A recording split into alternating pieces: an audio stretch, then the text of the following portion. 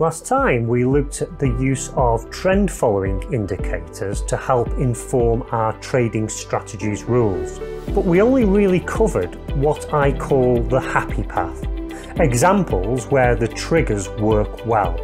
Of course, if it was always this easy, that would be great, but unfortunately that's not the case. Trend following indicators suffer from several issues that make their use much more challenging. But with some careful consideration and planning, we can start to reduce the detrimental effect of those issues. So stay tuned.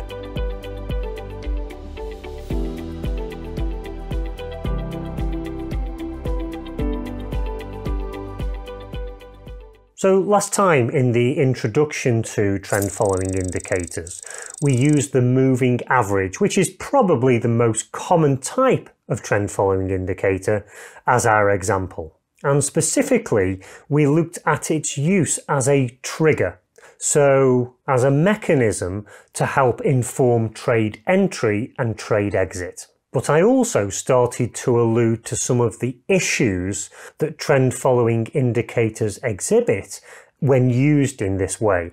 And it's these issues that we're going to start to look at in a little bit more detail in today's episode.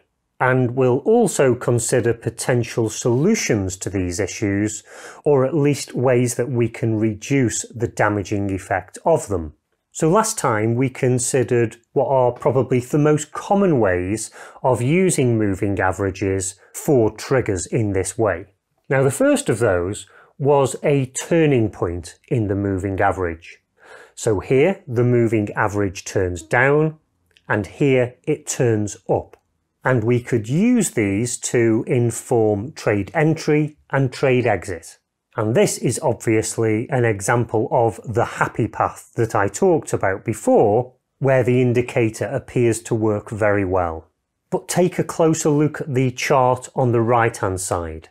Each of the circles here identifies another turning point, and each of these represents a much more concerning situation, because they obviously wouldn't give you the desired outcome. Now let's look at the second use of a trigger using a moving average, and for this one we looked at the dual moving average crossover.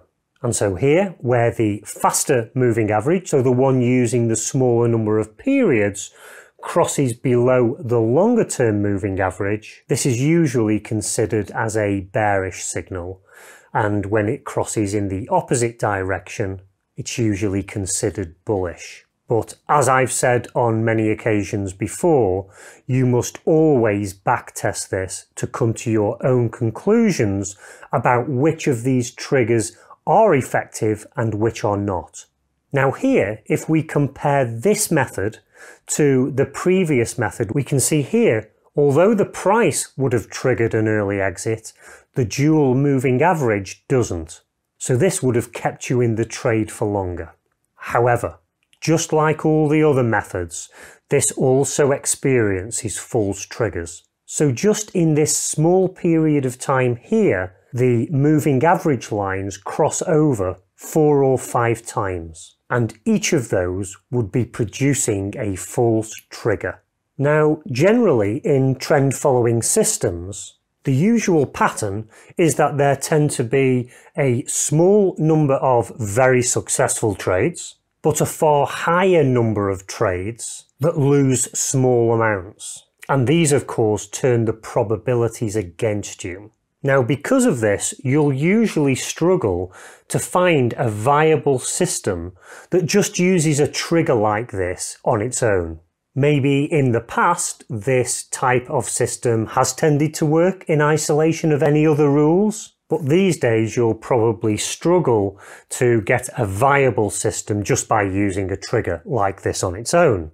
But one of the things we can start to do and start to investigate in order to improve the reliability is to use filters. And by using filters to firstly categorize the market regime and then to help define rules to enhance your trading system, I've found that this can often improve the probabilities. And so this is what we're going to take a look at in the next episode. So be sure to check out that episode when it gets released. If it's already been released, then you can click on it at the top of the screen here. Remember to give me a like if you've got value from today, and now until next time, trade safe.